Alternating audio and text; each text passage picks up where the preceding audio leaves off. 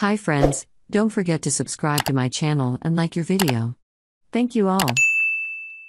It began as one of those classic gray, misty, moist days on California's Monterey Peninsula, where I was about to fire up a rolling piece of Cadillac history, a 1941 Cadillac Series 62 Deluxe Convertible Coupe, and I was more than a little anxious. The opportunity to pilot a classic piece of American iron was one I leapt at when the opportunity hit my inbox prior to the annual Monterey Car Week, but once I was actually moments away from sliding underneath the Caddy's comically large steering wheel, the thought crept into my mind of balling up a car that's about to be auctioned off for more than $100,000. But, hey, I know how to wrestle with a 3-on-the-tree manual transmission like this Cadillac Series 62 has. And from what I was told by RM auction honcho and friend Rory Carroll, who joined me for the short drive, RM sold the car later in the weekend for $145,600. It's a pussycat. Nothing to it, right? Right. Thankfully, there was nothing too exotic about operating this classic Cadillac, other than the fact that, there's a lot of the manual stuff you'd expect from a car of its era. No power steering, brakes, or anything else really, just a good old-fashioned, old-school American automobile.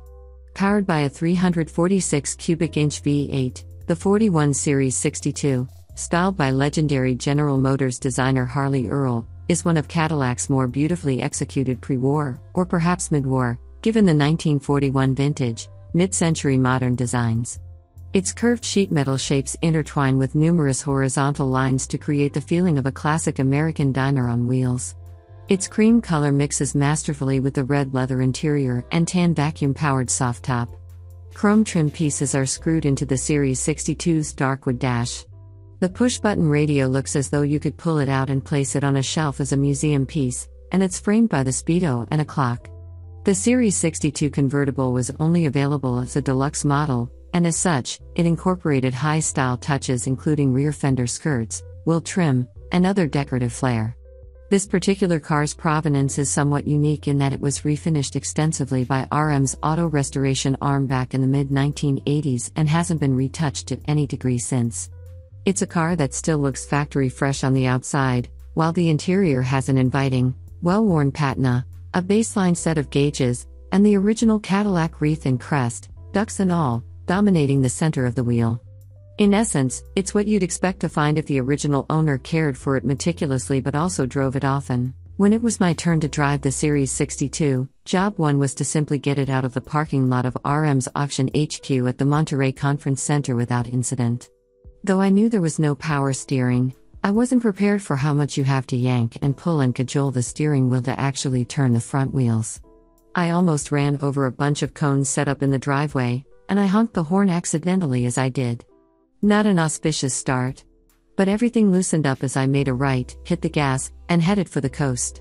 Somehow, the clouds and gloom of the typical Monterey day dissipated as we made our way to Ocean View Boulevard, with its absolutely astonishing views of Monterey Bay.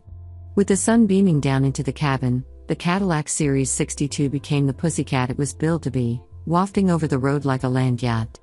It was hard not to think back to the era just before World War II, how the car's original owner would have enjoyed similar rides at a leisurely pace, the V8 purring under that long, rounded hood. Its new owner will undoubtedly do the same. It wasn't all rainbows and unicorns. The transmission is fussy, especially when attempting to downshift. Hit the brakes with any force and you're liable to hit the skids. And I'm not sure I'd be super excited to drive this car on a freeway. But those misgivings are expected with a car of this vintage. The Series 62, like any machine of its time period, needs to be driven in a different way, deliberately, and with care. You should also always make sure you have enough gas. On the way back to the conference center, we ran out of it. Thankfully, a good Samaritan took pity on us and escorted us to a gas station and back.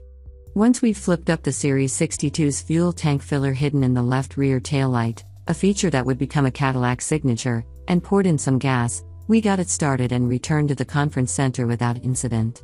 It all amounted to one heck of an experience, one that is forever etched in my automotive memories.